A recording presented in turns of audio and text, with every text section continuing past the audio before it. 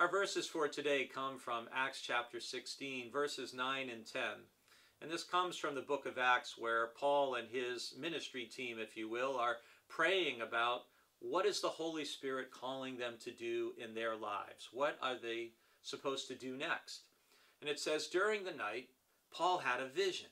There stood a man of Macedonia, pleading with him and saying, "Come over to Macedonia and help us." When he had seen the vision, we immediately tried to cross over to Macedonia, being convinced that God had called us to proclaim the good news to them. One of the fascinating things we see throughout the book of Acts is how much the early church was led by the Holy Spirit into whatever they were called to do next. And often the Holy Spirit took people to places and to people that surprised them, and also didn't lead them to other people and other places, which was often surprising. The context for today's verses in Acts chapter 16 is that as they tried to discern where they were going to go, they were blocked. That was their perception, from going in one direction, and so they didn't rush forward.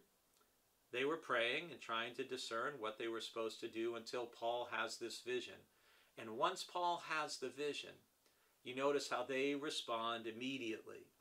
And in some ways, this is what we're called to do in life as well. We're switching from 2 services to 3 services, and we're pivoting very quickly, but part of that is because we're seeing things change. And so when you see change, you need to move. But it's also important from a missions standpoint to understand we want to go where help is needed, where help is requested, and that means going beyond our own borders.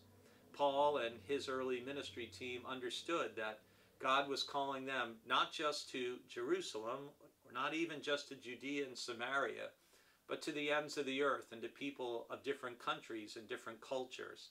And here we are 2,000 years later, recognizing that we have a similar call.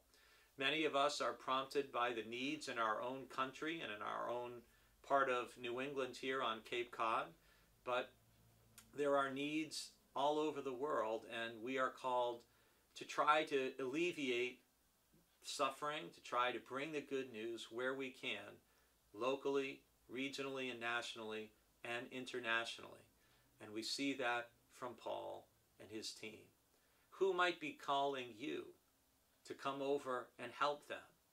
Have your ears and your heart open to the Spirit.